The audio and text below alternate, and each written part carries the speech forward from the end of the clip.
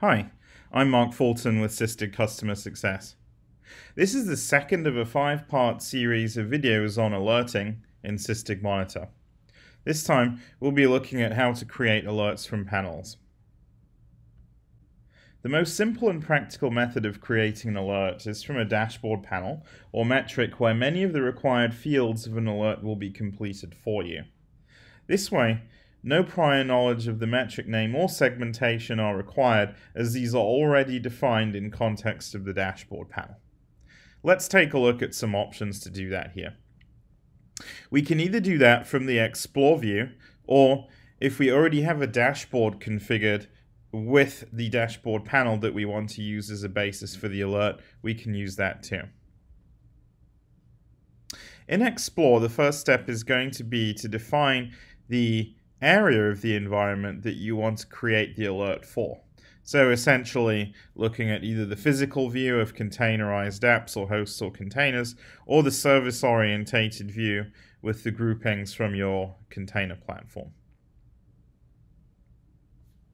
Let's pick an example Java app here, and then let's say that we want to select one of the built-in dashboards to see what we have available to use for our alert. Once we've chosen a dashboard, and you may want to refer to the initial video series on dashboards to get an idea of how these work, it's just a case of looking at the panels and seeing, okay, what could be something that we want to define an alert on in our environment. Here we have a panel which shows top pods for this particular example Java app namespace that we've chosen, and it's showing us the memory usage in those pods. This is a good example for us to define an alert if we want to set a threshold whereby a pod does not exceed or exceeds a given range of memory usage here. And you can see the requirements of the alert itself already predefined. So all we need to do is name the alert,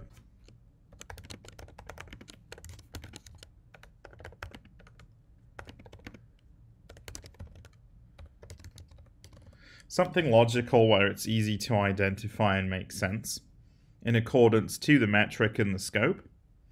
And now you can see that the other thing we need to set is the trigger. So the scope is already defined for us, and the metric is also already defined. So the key benefit here is that we don't need any prior knowledge of the metric name, or we don't need to browse through the metrics. And also, because in Explore we've already selected the relevant scope, we don't need to do that here either. So now we need to really make a decision on what we want this trigger to be. And this is always going to be, a custom sort of piece where we need to understand, well, what constitutes in this example high memory usage on a pod in the namespace. The preview window lets you sort of make a decision on that by giving you some historic data that you can use for context. Okay. So you can see on the y-axis here we have a scale of memory usage range. Let's say I want to define this at 900 megabytes. You can see that the preview window gets automatically updated when you enter a value in there. And so this means that this particular pod, this Cassandra pod that is exceeding the 900 megabyte threshold, if it exceeds it for more than 10 minutes, then we're going to get an alert. Likewise, the segmentation here is already defined in the dashboard panel, so we don't need to worry about that. But of course, if we wanted to adjust it, we could set it to, for example, the container name, the host name, anything like that that could make sense. Moving forward, we would define our notification channels and choose if we want to activate a Sysdig capture file. We'll talk more about notification channels and captures in a later video. So a further method that we can also use to create dashboards from dashboard panels is from the dashboards functionality within Sysdig Monitor itself by looking at dashboards that have already been created.